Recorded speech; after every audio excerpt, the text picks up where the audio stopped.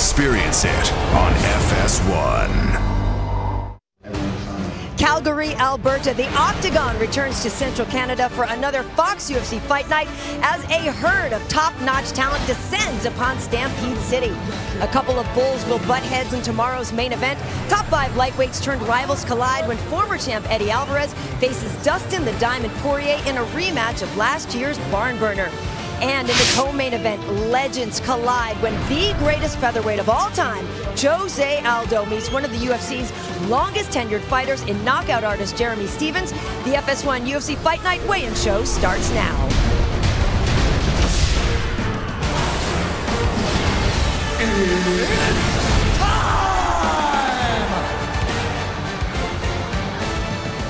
Hello everyone, welcome inside the Scotiabank Saddle Dome for a rip-roaring good time. I am Karen Bryan alongside former bantamweight champion Mr. Dominic Cruz, former middleweight king Mr. Michael Bisping, and UFC reporter, paperweight champ Megan O'Leary. All right guys, let's set the stage, Michael, before the fighters. You former lightweight king Eddie Alvarez and Dustin Poirier are going to run it back now.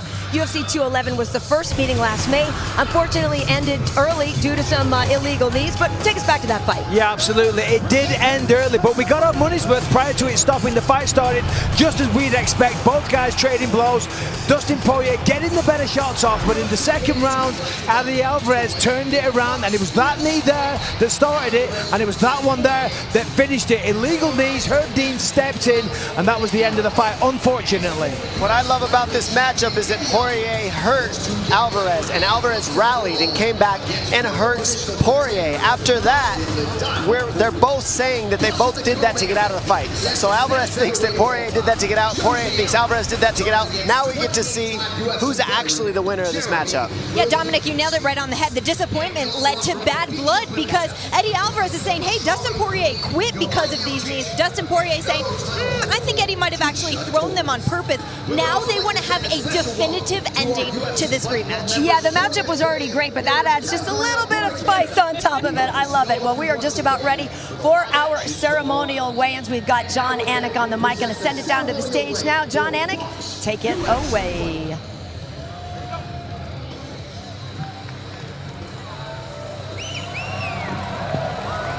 What's going on, Calgary, Alberta, Canada?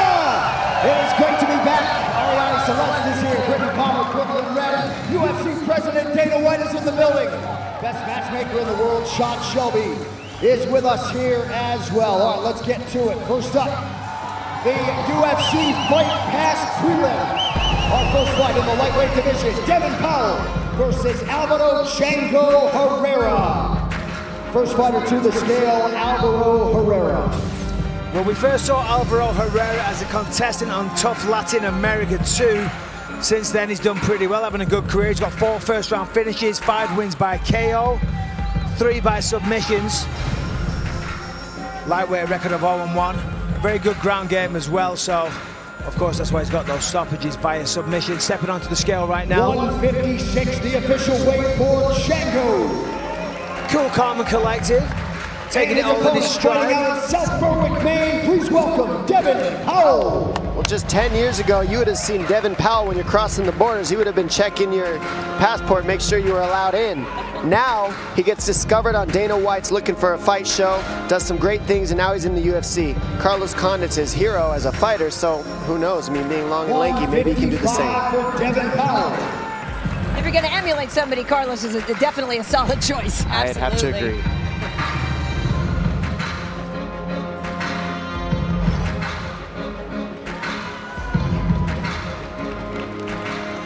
All right, moving on now to the UFC strawweight division. Branda Quiet Storm Marcos versus Nina Ansaroff. First fighter up, 13th in the world. Please welcome Nina Ansaroff.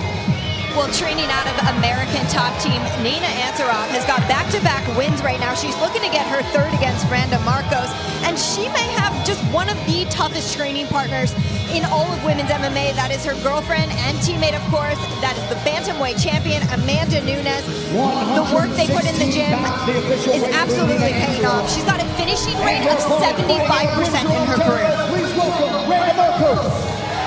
Well, you know, Megan, you talk about Nina being on a win streak, Randa Marcos is actually looking to put 2 fights together. She's alternated wins and losses ever since joining the UFC.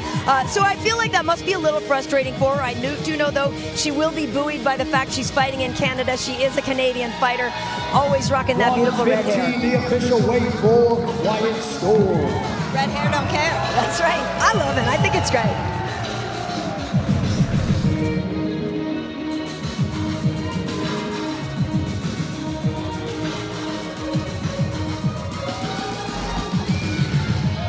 All right, next up to the UFC's flyweight division, Dustin Ortiz versus Matthews Nicolau. Well, it seems like every Brazilian is good at BJJ. Sounds obvious, sounds logical. But once again, here's another one. Brazilian Jiu-Jitsu national BJJ champion. Of course, he's got striking to go with it as well. You can't just be, you know, a specialist in Jiu-Jitsu and MMA these days. And of course, he's got the boxing, he's got the striking. 4 wins by KO and 4 wins by submission also. 126 for Matthews Nicolau. Not a lot of people might know his name yet, but he's a very talented fighter. Making his 13th UFC appearance, number 9 in the world, Dustin Ortiz. Dustin Ortiz, old school blue-collar man, started fighting while in the construction site and then went into MMA afterwards because he just wanted to do anything that resembled wrestling. And so he got back into it. He has an unrelenting pace. That's something he's known for. He never stops attacking, never stops moving. And 12 fights in the UFC alone is a lot of experience to carry. 125 for Dustin Ortiz.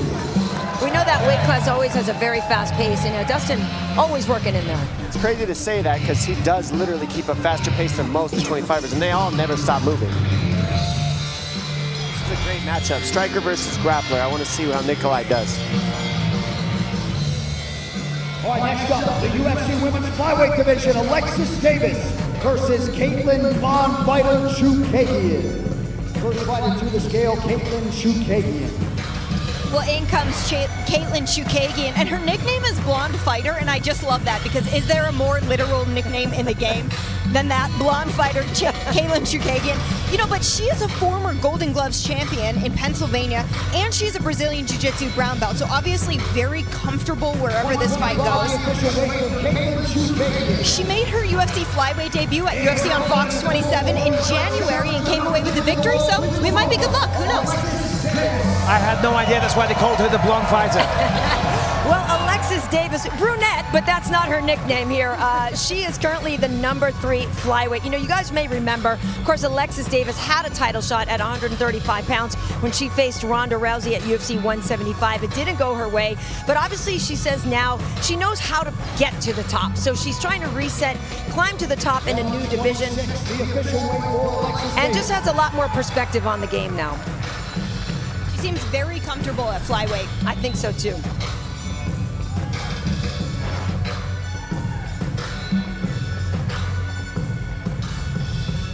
All right, now our featured UFC fight pass prelim in the lightweight division, John the Bull Makdessi versus Ross the Real Deal Pearson. First fighter up, 25th UFC appearance for Ross Pearson. Ross Pearson, a good friend of mine, trains at Alliance MMA, started Taekwondo at the age of 17 and then moved forward to the UFC with 25 fights now. He's not out there punching people in the face, he's out there riding mountain bikes, risking his life there. He does all this for his wife, Christy, and his daughter, Gracie, who's going home to after all this. Yeah, Ross is the man. Obviously a countryman of mine, I'm always rooting for him, but he's taking on John Makdessi. He's got a record of 15-6, that's 21 fights. This will be his 22nd in MMA. Funnily enough, he had a kickboxing record of 22-0. Recently changed camps though for mixed martial arts, training down at Rufussport, obviously with the guys like Anthony Pettis, etc. So a change of camps. This is going to be a great fight. That's an awesome matchup. Makdessi obviously from the Fear the Fighter brand back in the day. You can check out the next 4 prelim bouts on your local Fox affiliate tomorrow night, starting at 6 Eastern. Next up, Eastern European light heavyweights Gadzimurad Antigulov and Iwan Kutelaba face off. Megan, tell us about Moldova's Kutelaba. Well, first of all, great job. That's a mouthful of names. Kutelaba is actually the youngest fighter on this card at just 24 years old. You know, I'm a little disappointed. We've seen him show up to weigh-ins where he paints his entire body green. He certainly didn't do that today, but don't worry. Tomorrow, you can guarantee he's going to bring the action. There's lots to look forward to when he gets into the octagon. He's got 11 first-round finishes, 10 of those coming in 1 minute and 13 seconds or less. And he's got 8 finishes in under 30 seconds. Yeah, I missed the whole green too. I think he should have. He should have painted himself green. I know, a little disappointing, but it's all right. Gadzimurad Antigulov, another tough name to try to say. Say that 3 times fast. He comes from Dagestan, Russia. Wrestling is a national sport here. They do not mess around when it comes to grappling, as you could see when you watch Nurmagomedov. He's on a 14-fight win streak with 15 wins by submission and 17 first-round finishes. I mean, do not blink. These guys are going to scrap, and it's going to be awesome. That's what I like to see on the weigh-ins. Come on. That looks like 2 people that want to fight. Let the people know that we're going to fight.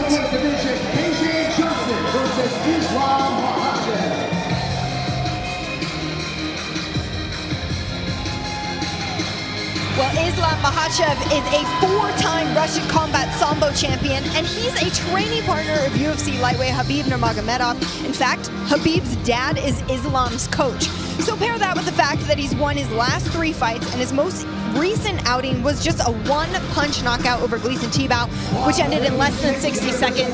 There's a very bright future for him in the octagon.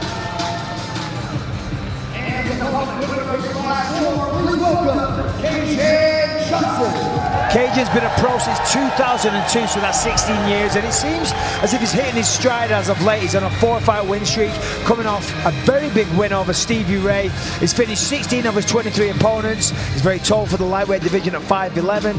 A black belt in Brazilian Jiu-Jitsu, began fighting on the streets through skateboarding as a teen. And if you think Tyron Woodley is the only bad rapper on the UFC roster, think again. Because this guy, and you need to Google this, Cajun Johnson, The List on YouTube, is in an experience you will never forget. Dylan's gonna rap about you in his next joint, I guess, right? Gave him a nice plug there, Michael. That was very nice of you. He calls out Norman Park, he calls out Ayala Quinta. Wow. Is it any good?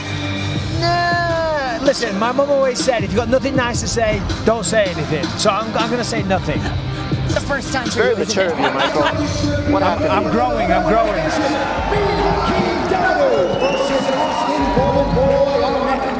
First fighter to the scale out of Washington State. Please welcome. Well, we've seen Austin Arnett in Las Vegas quite frequently. He actually did a bit of his camp at the UFC Performance Institute, training with his friend and longtime teammate Michael Chiesa. He did finish out the rest of his camp in Spokane. We got introduced to him on Dana White Tuesday Night Contender Series, where he lost, and he did lose his UFC debut. However, he's a very talented fighter. He just hasn't had the right opportunity to succeed. He's clearly a hometown favorite here from Calgary. He trains at Champion Creed MMA with Brian Bird and Mike Miles. His nickname is Mean. It's a little original, you know? Mean is what he goes for. He got his name from being aggressive. It's his aggressive style. He's going to come forward, throw haymakers. Hakeem, ready to bring it. Let's say how he looks on the scale, how his weight is. 146, the official weight for Mean Hakeem.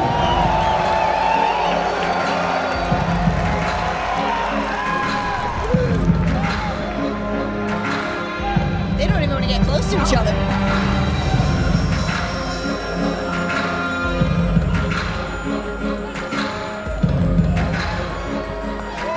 All right, that brings us to our featured prelim in the UFC welterweight division. Jordan Young Gun Meehan versus Alex the Great White Morono. First fighter to the scale, representing Houston, Texas, Alex Morono. Well, fighting out of Houston, Houston, Texas. Alex Morono's moniker is the Great White because, as he says, he's aggressive like a shark. And that aggression has led to 9 first-round finishes, including one over Josh Bergman in his last outing. He's a Brazilian Jiu-Jitsu black belt and a Taekwondo black belt.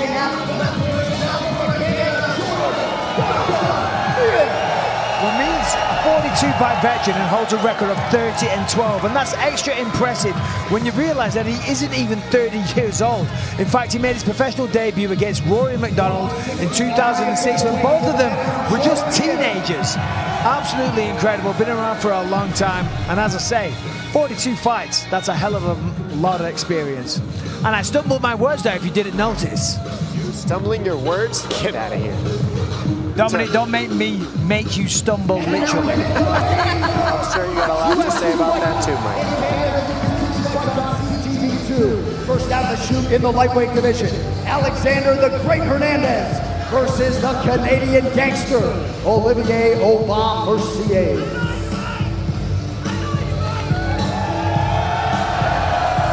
Olivier Aubin-Mercier, also known as fights and trains with Faraz and Ricardo Ho for MMA training. Was on Team Canada Tough Nations. That's where he got his start. From there, moved on. We'll check his weight.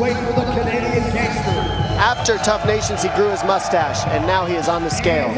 This is a tough man to deal with. Don't sleep on him, though, because when he grapples you and gets a hold of you, he does not let go.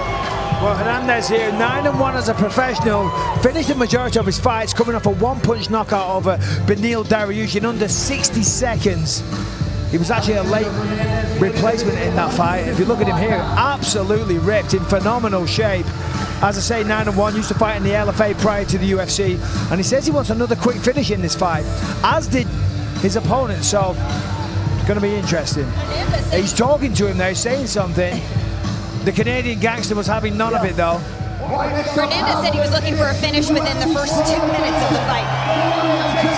Versus Tisha Tiny Tornado Torres.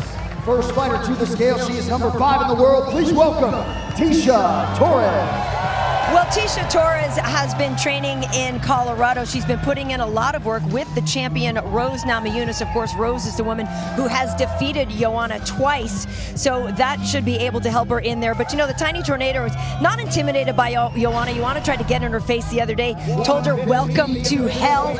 And basically, Tisha said, listen, I'm not scared, so I expect another feisty stare down between these two in a minute. I absolutely agree. Great contender, Joanna Jędrzejczyk. Well, you hear the crowd's response to the former champion, Joanna Jędrzejczyk. She is the most successful strawweight in the division's history. Obviously not the champion right now, but looking to get back towards that belt. She's been very bold in her interviews. She's speaking with a purpose. She said, if I beat Tisha, I believe I should still fight for the title again. In her mind, she said she still believes she is the champion. Joanna, of course, is known for her brutal style, for her Muay Thai specialty, but now with training with American Top Team, she said she feels like she's the best version of herself as an overall mixed martial artist. Well, she's getting a massive response from the crowd as well. These people are on her feet going crazy for her. Shows the fan base she has. Watch this stare down, though. This should be interesting. Yeah, here we go. No. Oh, there she is. That's the Jędrzejczyk we all know and love. Tisha's giving it back, though, and there's the head. Well, that's what we were waiting for, and now I'm excited. I'm going to go interview Joanna backstage. I will see you guys later in the show. Thanks a lot, Megan. We'll see you in a few.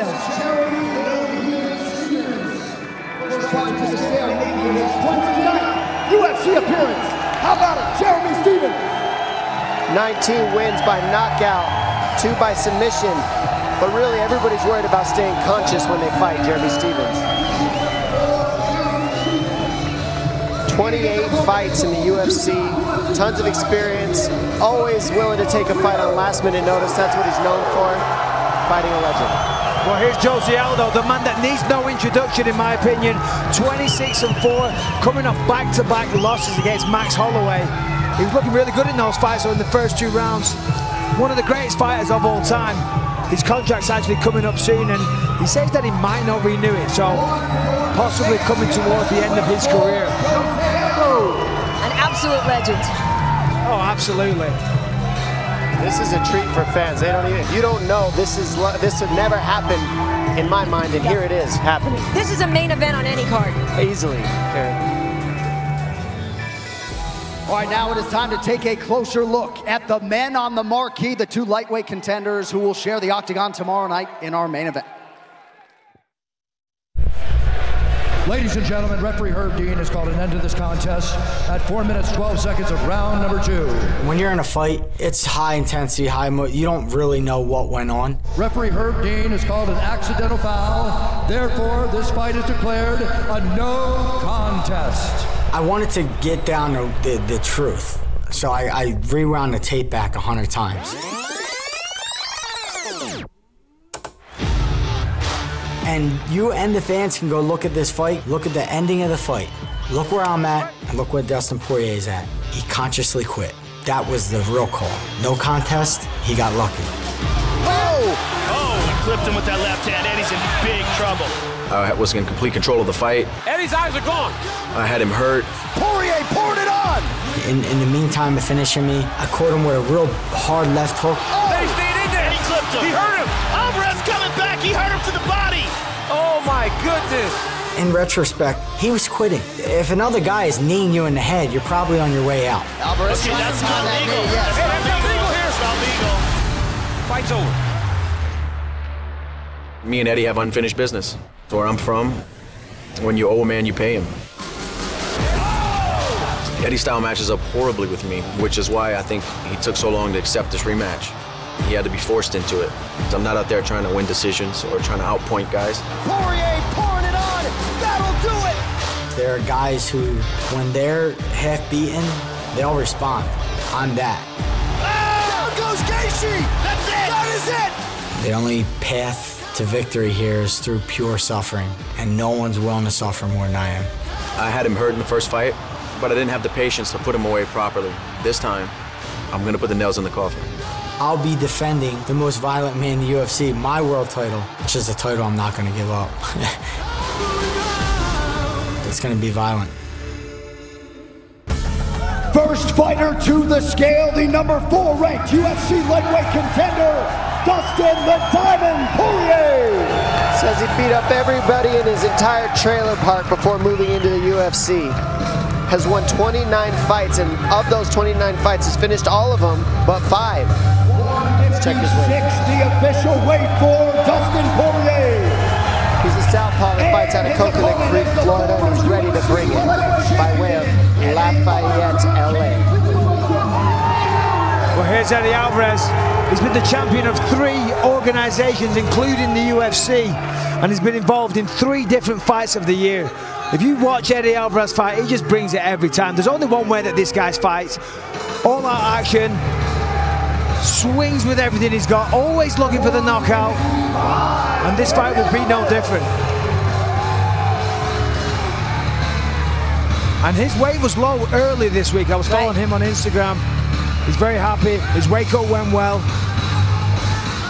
Both guys not saying anything here. No, but they're saying a lot at the same time. Oh, for sure. Quiet confidence. First, and then we'll talk to you, Eddie. Dustin Poirier, the rematch is here. Eddie staying close here. We like that. I know you've answered every question at this point in time. Your expectations for the rematch tomorrow night? I expect to get my hand raised. I'm coming out here. I'm ready for whatever it takes to get this. I'm going to go out there and earn it tomorrow night. 3rd straight main event. Congrats on that, ladies and gentlemen. Dustin Poirier. All right, and here he is, former UFC lightweight champion Eddie Alvarez. I know you're excited to have the words finally give way to the action. Any final thoughts on the rematch tomorrow night, my man? I just want to thank the fans of Calgary showing up big time. Tomorrow night, I'm going to show up big time for you guys. Thank you. Thank you, Eddie. Massive main event, Calgary tomorrow night. Eddie Alvarez and Dustin Poirier, thank you all for coming out. We will see you right back here in a few short hours. All right, thank you so much, John Anik. Welcome back to the Fox Sports desk. Michael, your initial reaction there from that quiet but intense stare down. Yeah, well, as I said, they weren't really saying much, and as you said, they were saying everything while saying nothing. But last time, they both had big moments. Poirier nearly finished him. Alvarez ended the fight due to the knees. They both know what each other has. They both know it's going to be a hard fight. They respect each other, but they're trying to, you know, a little poker face there, saying nothing, but as you said, saying a lot. That looked like the face of 2 guys that hurt each other both, and they have respect for one Absolutely. another. And they know they're about to bleed and they're about to make each other bleed. Yeah, the phrase is talking loud but saying nothing. Yeah, right? they don't need to posture. They don't need to push each other, talk trash. They've been in there with one another. They nearly knocked each other out. There's no need for any of that on this occasion. Yeah, I mean, and you guys really have to ready yourself for that because you know you've already been there and dug deep. You know it's coming. Yeah, sometimes if you haven't fought, you know, you can get in your opponent's head. You know, you can make them doubt themselves. But when you've been in there, you've shared the octagon, there's no point doing that. It's like, right. I know what you've got, you know what I've got, so let's just shut the hell up and fight tomorrow. Absolutely. Well, I tell you what, we got two Eastern Europeans, though, who look ready to throw down today. Let's take a look at this in our other stare down with Ion Kutelaba and Gazimirov Antigulov. These two got after it. Well, Antigulov has so many finishes. I mean, not a lot of people know about him, but this is a guy that has done crazy things in the sport with his grappling. If he can transition and go against Kutelaba and do what he's been doing, it's going to be interesting. That was a nice scream, though. I liked it. A lot of intensity there. You know, kind of shook him up a little bit. Right in his face, you know. Got Dana a little nervous. He got me. Made me jump. All right, folks, this is how you can watch all of tomorrow's action. Tune into FS2 at 5 Eastern for the pre-fight show. Then head over to Big Fox at 6 for the prelims. Of course, the main card is at 8, and then come back to FS1 for our post-fight show. All right, folks, well, look who's here. One of the great prides of Louisiana, Lafayette, Louisiana in the house.